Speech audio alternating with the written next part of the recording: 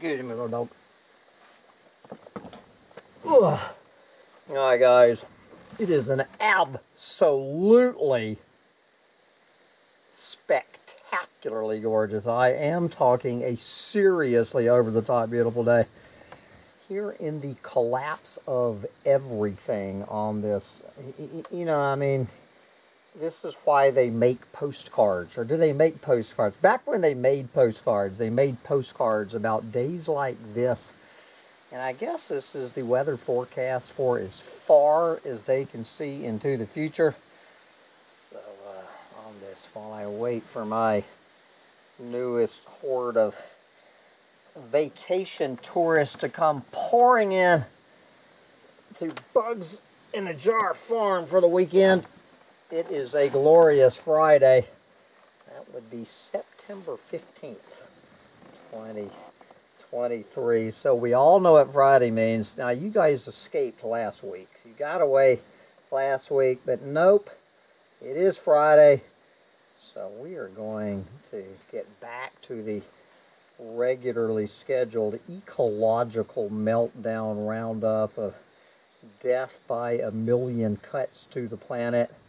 And we're going to go over, check in with Rhett Butler and the boys and girls over at mangabay.com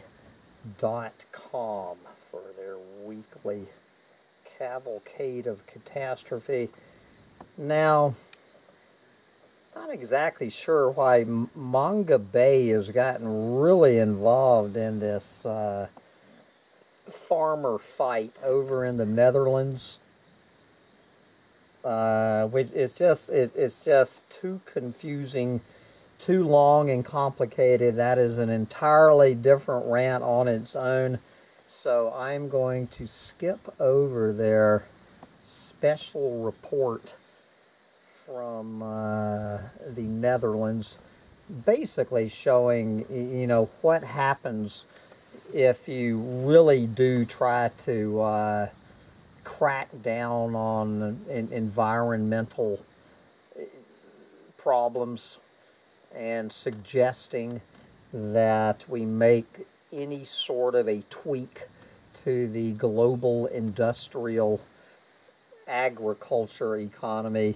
You can see what happens, how well that will be welcomed.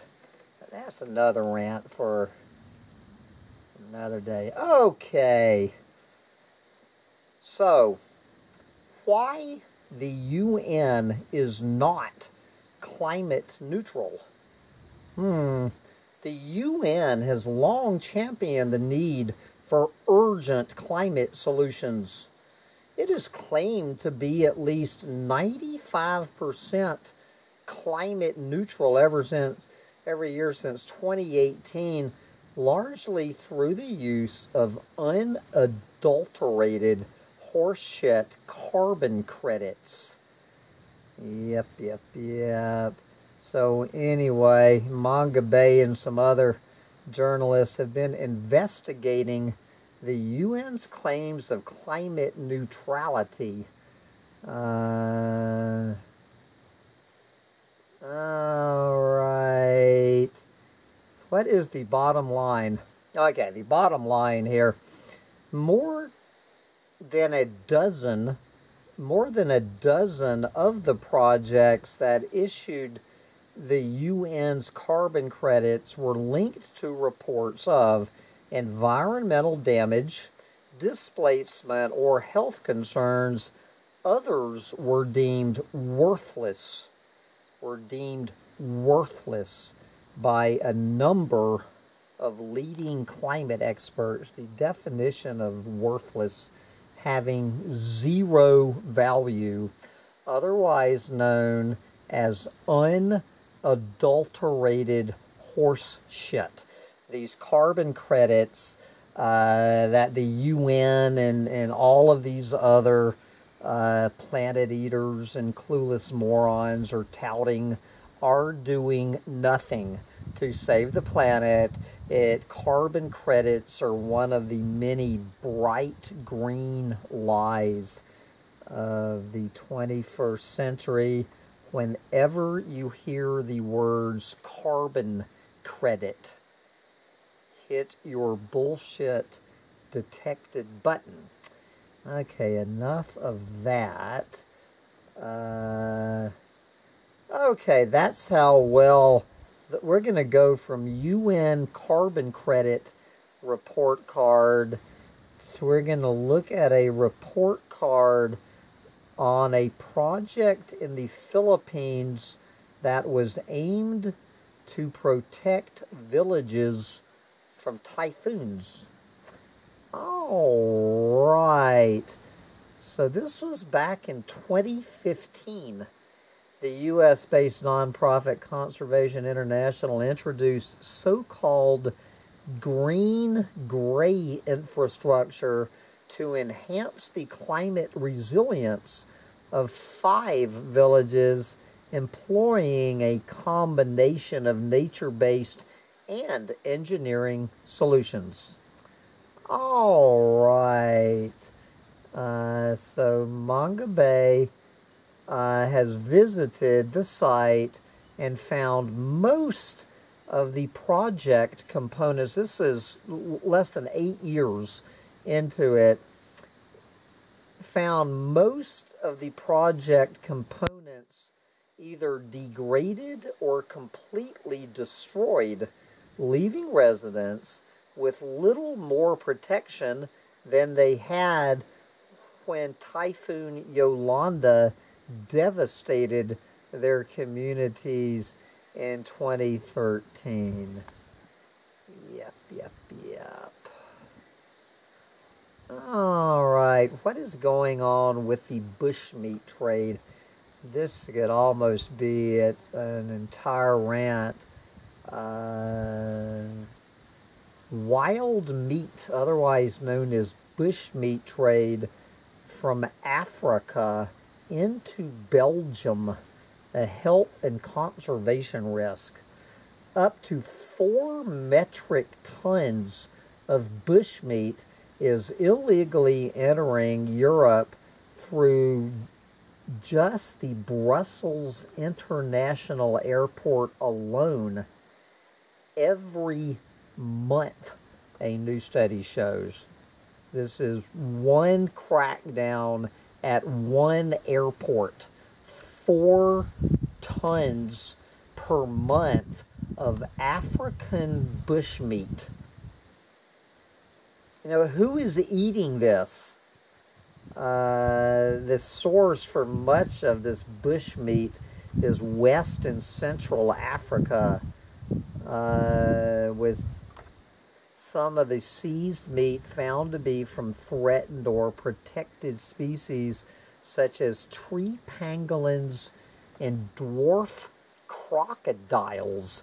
I want to know who in Belgium are eating pangolins and dwarf crocodiles.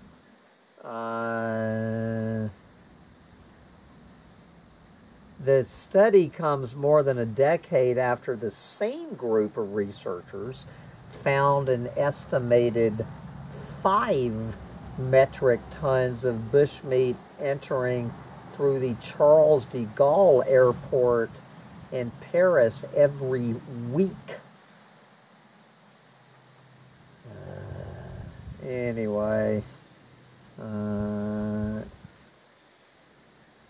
you know, guys, and we wonder why the Bill Gatey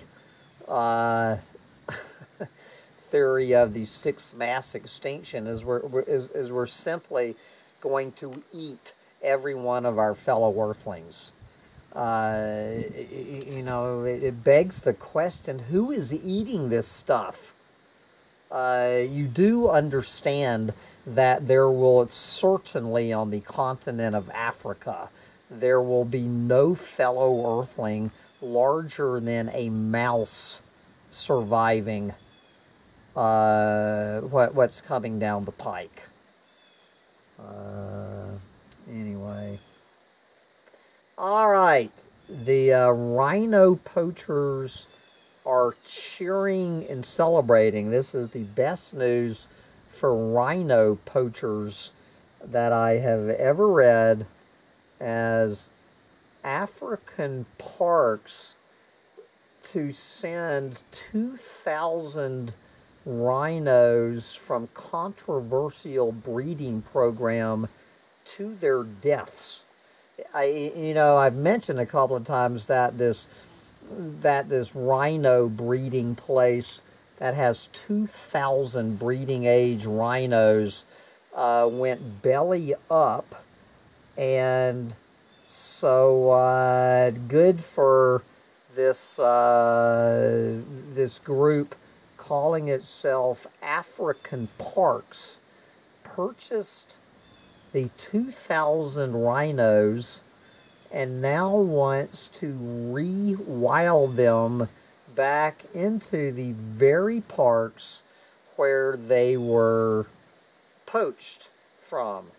The biggest challenge African parks will face in finding safe spaces to okay, they're doing 300 per year, to move 300 rhinos per year over the next 7 years, as poaching the animals for their horns shows little sign of diminishing. No, it's looking like every signal of going through the roof. We are handing the poachers 300 basically domesticated rhinos to be poached. These things are about as wild as dairy cows.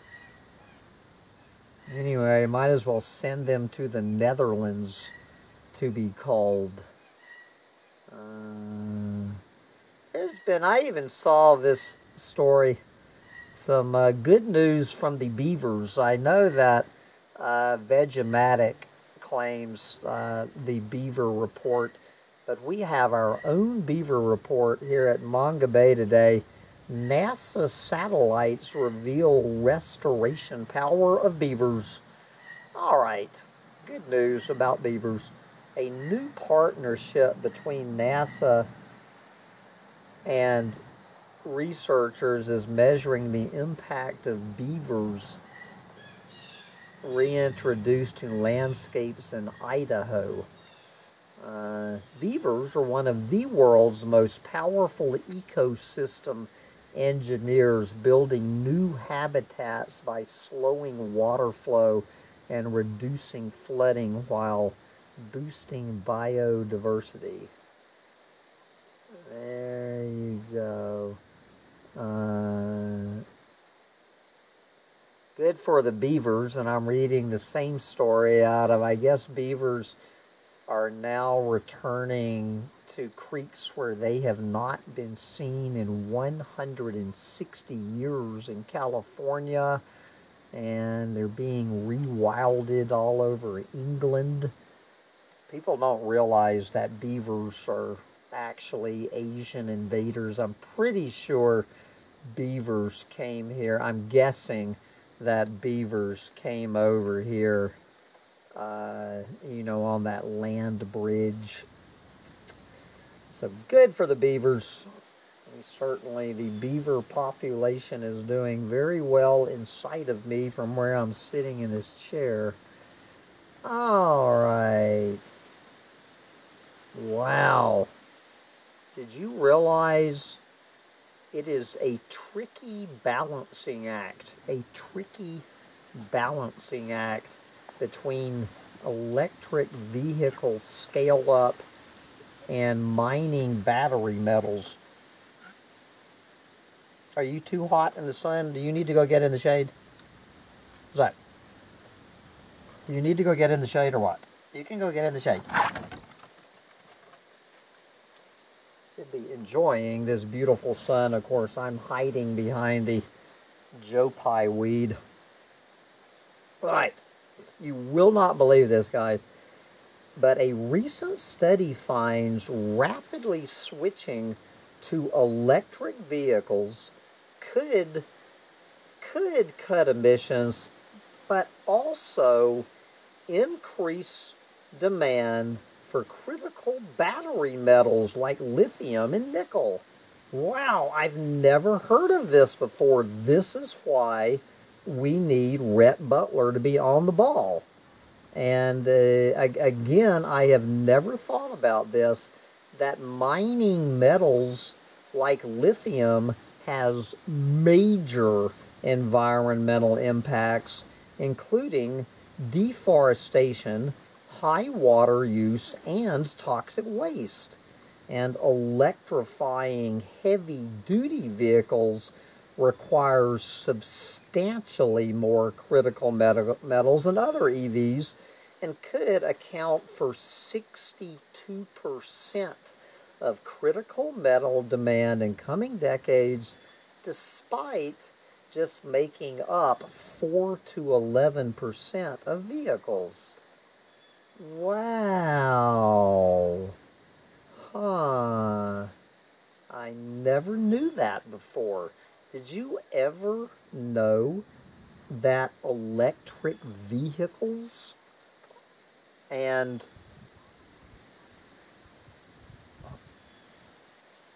say it ain't so, Joe, electric vehicles are a danger to the planet? I have never considered this. Thank you, Rhett, for letting us know. Okay. Alright.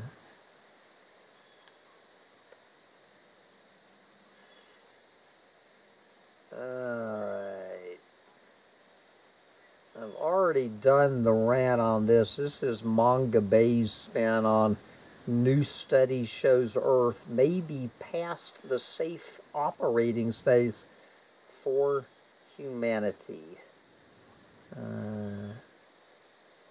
We've already gone over this. The updated framework now provides clear thresholds for each of the 9 planetary boundaries.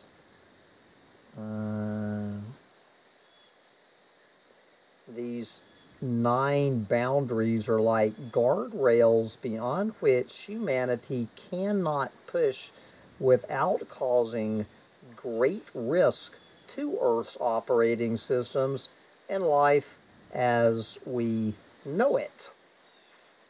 6 of the 9 boundaries have already been breached. Yep. And 2 of the other 3 are getting ready to follow. Imagine that. I love it when they ask, what is next for the new Global Biodiversity Fund? When they ask a question, what is next?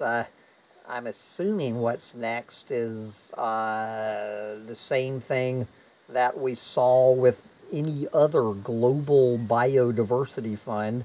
It is going to be an absolute waste of money.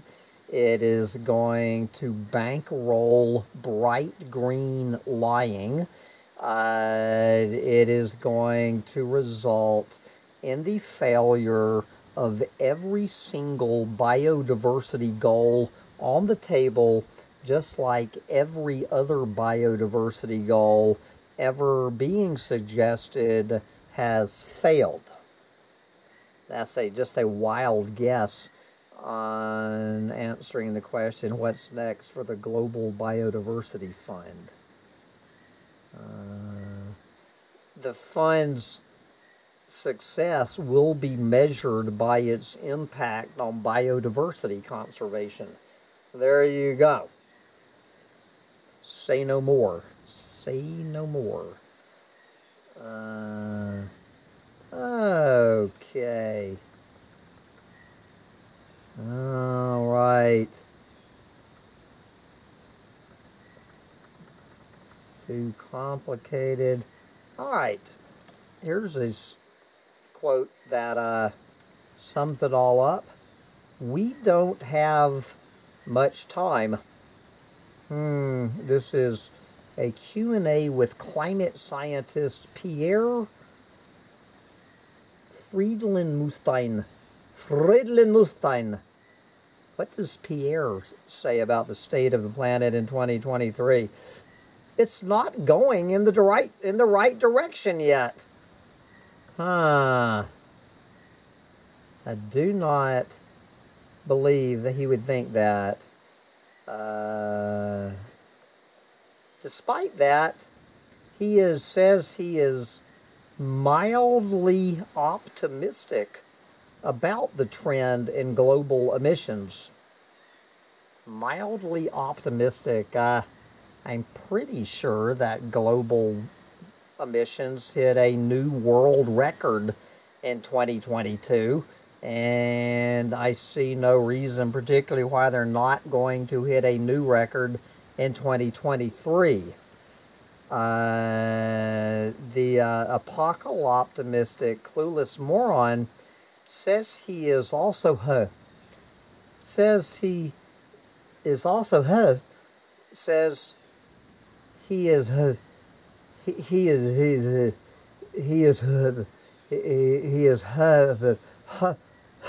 hoping deforestation will go down in the coming years.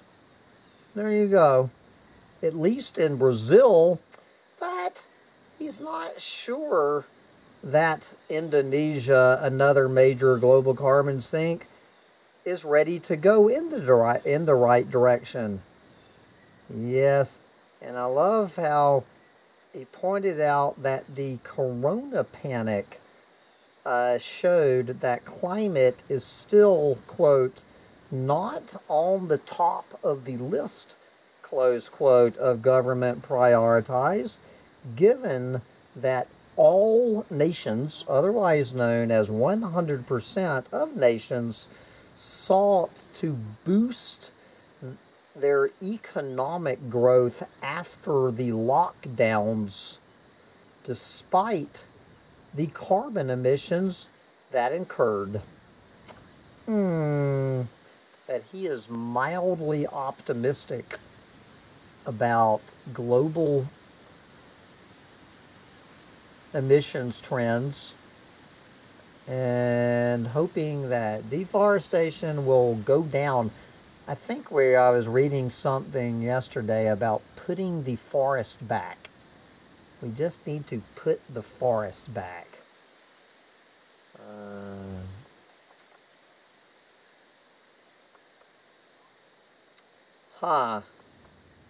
So we've gotten a report card on, I've already forgotten, we've already had 2 report cards today.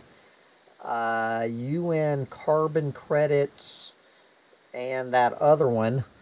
So now we're going to look at a report card on banning whale shark hunting in Indonesia. 10 years ago, Indonesia banned the capture, trade, and exploitation of whale sharks, a protected species. Yet scores of records show whale sharks continue to be butchered and sold along the southeastern coast of Java after either beaching or being unintentionally caught by fishermen. The continuing illegal exploitation shows the need for more awareness. Do you think so?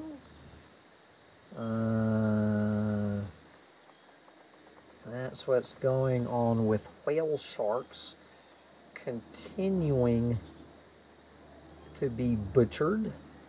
Well, let's see what we're going to get with for our $20 million debt for nature swap with Peru. Yep. We will see about that. Okay. We have a question being asked at Manga Bay in a headline. The question of the week is, can agroforestry chocolate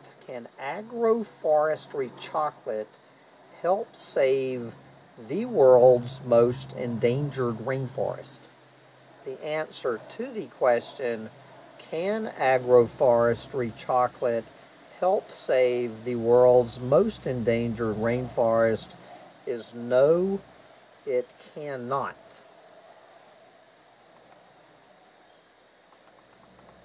Alright.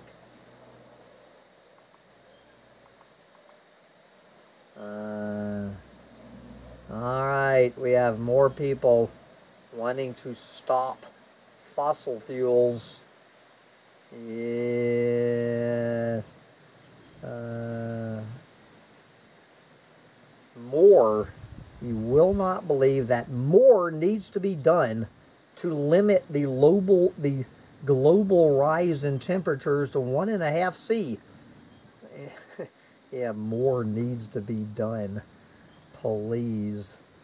The authors of the report call for phasing out fossil fuels and ramping up renewable energy. And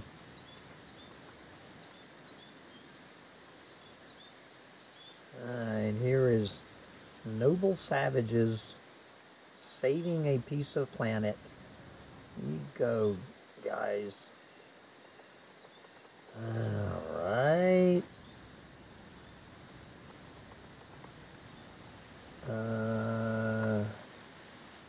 Moving ahead. Alright, we've been following this story. So the latest story from Indonesia is Indonesian regulator gets 12 years jail time for palm oil permit bribery. Yes. Was guilty of taking the equivalent of $1.38 million in bribes from various palm oil companies.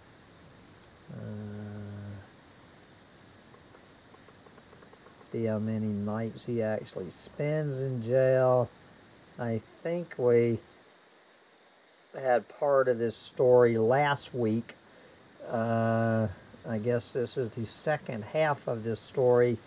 Hundreds of oil spill sites threaten Amazon indigenous lands and protected areas. Yes, a new Manga Bay investigation has found that at least 109 spill sites overlap with 15 protected natural areas in Bolivia, Peru, Ecuador, and Colombia. More than 1,800 miles of oil pipelines now cross 65 natural reserves and 140 indigenous territories. Do you think so?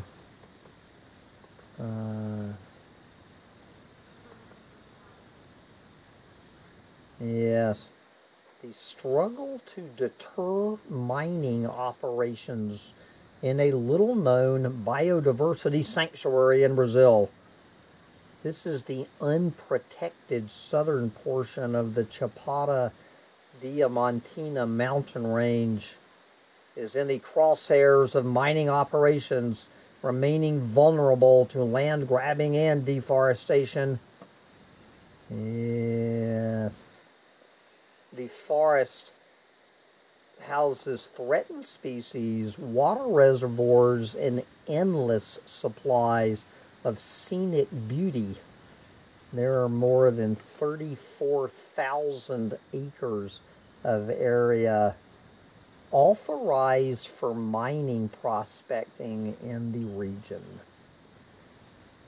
Yep.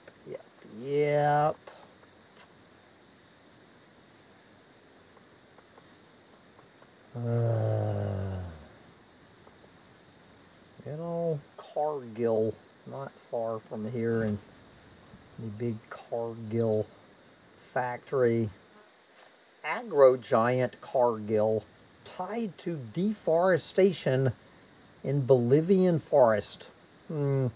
A new report from Global Witness uncovered a paper trail that ties food giant Cargill to more than 20,000 hectares, otherwise known as 50,000 acres of deforestation in Bolivia's Chiquiltano forest. The findings also implicate financial institutions that back Cargill. Do you think so?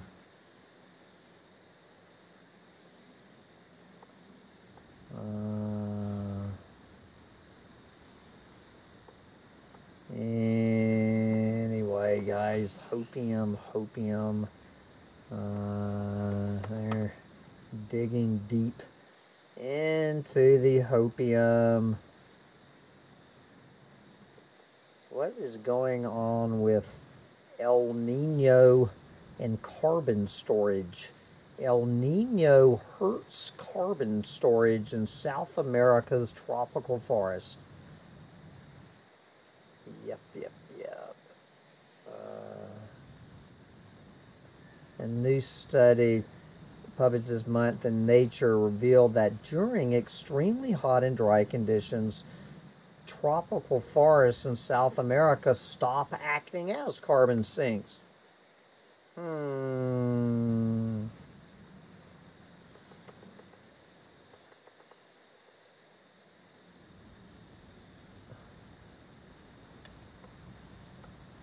Alright.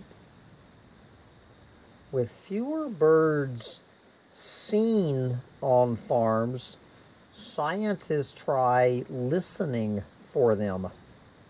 There you go. If you can't see them, you're just not listening hard enough.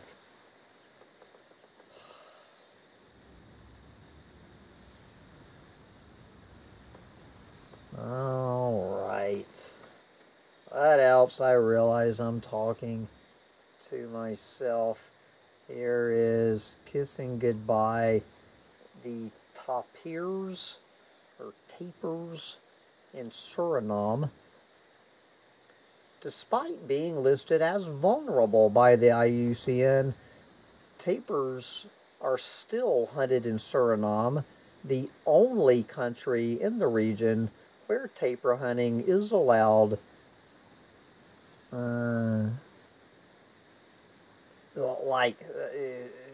It means it's not happening elsewhere, you know what I'm saying.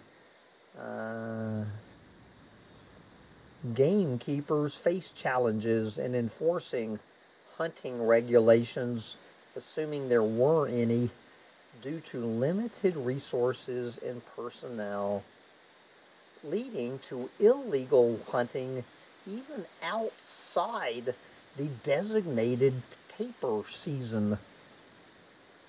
Oh boy. Anyway, guys, I can go on and on with this, but I've already lost my little dog, and I hope the camera is not